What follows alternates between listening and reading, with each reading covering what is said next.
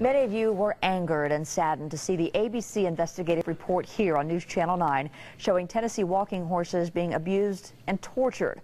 Well, today, the man at the center of the investigation came to federal court in Chattanooga to plead guilty in a deal struck between his lawyers and federal prosecutors. News Channel 9's John Plea was in federal court this morning. John? And Kim, that's when Jackie McConnell of Collierville told the magistrate he is guilty of one count of transporting and showing horses that were sored.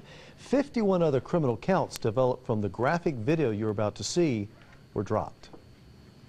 The Humane Society documented Jackie McConnell and his helpers physically abusing Tennessee walking horses. Their ankles were covered with caustic chemicals so that the painful burns would make the animal's front legs flinch. That reaction is what produces the gait that's so prized in a huge multi-million-dollar Tennessee show horse industry.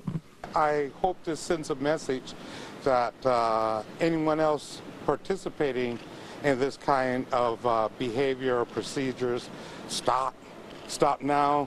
Nathanael Jackson, a Cookeville trainer of Tennessee walking horses, helped ABC News develop the story. He came to see McConnell enter his plea and push for awareness of abuse he says permeates the industry.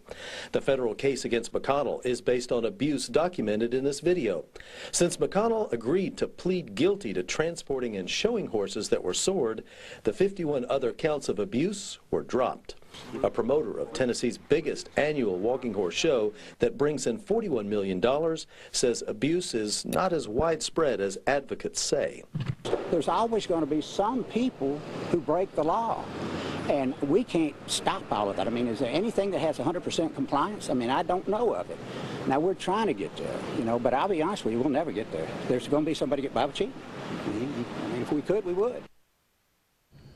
While federal prosecutors want McConnell to get probation instead of prison time for his plea because he's 60 years old, it will be up to Judge Sandy Mattice to decide the penalty during the sentencing hearing 9 a.m. September the 10th. Kim? John, is Jackie McConnell the only one charged in this case? Well, certainly not. There's a fourth person charged in the case who hasn't been to court yet, but two other people, the second and third, are John Mays and Joseph Abernathy.